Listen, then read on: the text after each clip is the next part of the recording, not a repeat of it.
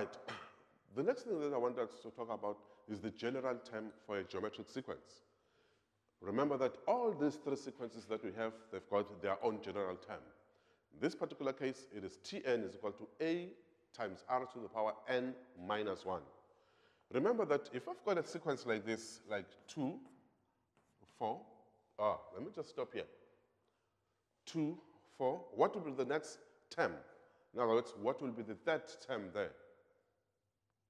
Okay, others are saying 6, which is okay. Others are saying 8, which is also okay. But now, which one do we know?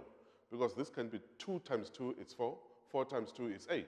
Or it can be 2 plus 2 is 4, plus 2 is 6. So what will be the third term? This is confusing. The point here is you cannot tell what type of a sequence that would be if you've got only 2 terms. You must at least have a minimum of 3 terms to tell what type of a sequence is that. Because if I've got 2, this might be an arithmetic sequence or a geometric sequence. Let's just make it a geometric sequence in this case. 2 times 2 is 4, times 2 is 8, times 2 is 16.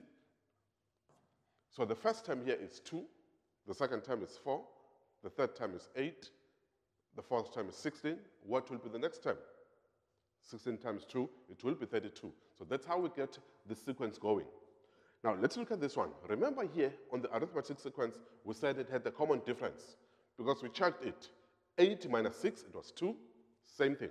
6 minus 4, it was the same thing. And 4 minus 2, it's the same thing. Can we get the same thing there? Let's check it. What is 16 minus 8? We get 16 minus 8, we get 8. What is 8 minus 4? We get 4. So it's not common. They're common in defanayo. It should be the same for us to call it the common difference. So this sequence doesn't have a common difference. Okusho tumangena a common difference inani. Let's check it. Look at this one now. This is 16 divided by 8. What is 16 over 8? Let's write it down. What is the answer? 16 divided by 8, it gives us 2. What is 4? What is 8 divided by 4? It also gives us 2.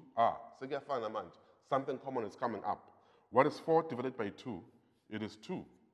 When we divide, it's a ratio. So this one we said it has a common ratio. It has a common ratio. So what type of a sequence is this? It is a geometric sequence. So that's how you identify these sequences.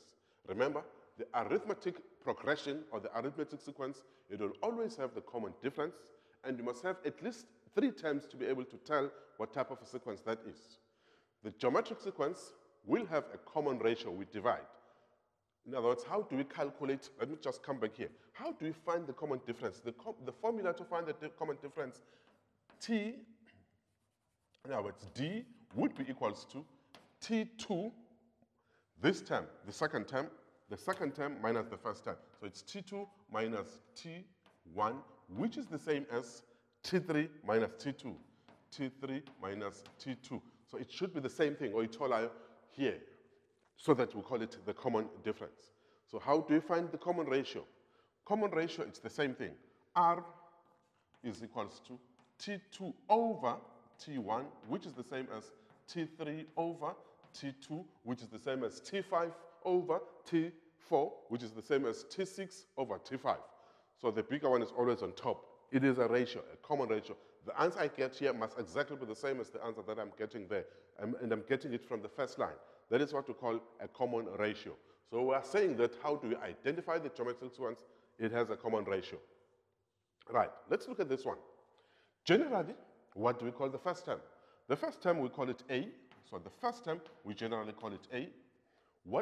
How do we move from this term to this term in this particular sequence, the geometric sequence? How do we move from the first term to the second term?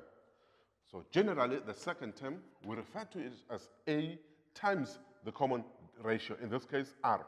2 times 2 is 4. Right, so it's A times R. That is how we move into the second term. So generally, in all the geometric sequence, this is how you find the second term. It is A times the common ratio. The third term, T3. Remember, this is number patterns. You must be able to read patterns as we move forward. Read your pattern. So if I want to find the third term, how do I move to the third term? I set 2 times 2, which is the common ratio, times another 2, which is another common ratio. to get 8. So this will be a times r, which is r squared. So it's ar to the power 2. Look at the pattern again. Utula, term 2 is equal to the first term times r. This r is to the power 1. If I've got 2 here, I will have my r to the power 1. Now, what if I have 3? T3 would be equals to a times r to the power 2. There's something that I'm starting to pick up now. Whenever I have 3 here, I will have 2 there. Now, what if I have T4? T4, term number 4. Can you tell me what this will be? Term 4. How many common ratios did I multiply with? 1, 2, 3. So the fourth term, to reach the fourth term, I've got to have a times r to the power 3. Let's do the same thing again. Can you predict what term 10 would be? Term, because I don't have it here, let's predict term 10, T10. What do you think term 10 will be? Looking at this pattern here, we can tell what term 10 will be. Because I know when I've got 4 there, I know exactly what will I have that side. So term 10 will be equals to ar to the power 9. But the question is, how did you find 9? All right, this helped me to find my 9. So this is how I did it. T10 is equals to ar to the power, this number, which is 9, in this case, which is 10. I subtracted 1 on it. But what is 10 minus 1? It is 9. So that's how I found it. But generally, how would I find any term? Tn. Once I have Tn there, I know that what I've got to do on my exponent. Let's do this thing. So I will have a times r to the power n minus 1. That's it. That's how we find the general term. This is how we find this general term of a geometric sequence. It is Tn is equals to a times r to the power n minus 1. Then there's a third one called the quadratic sequence. This sequence is coming from the quadratic equation. So as you know that it is ax squared plus bx plus c. So instead of a, we still use a. Instead of x, we just use n in this particular sequences. We call those the quadratic sequences. Remember that this one, how do we identify this one? It has the first common difference.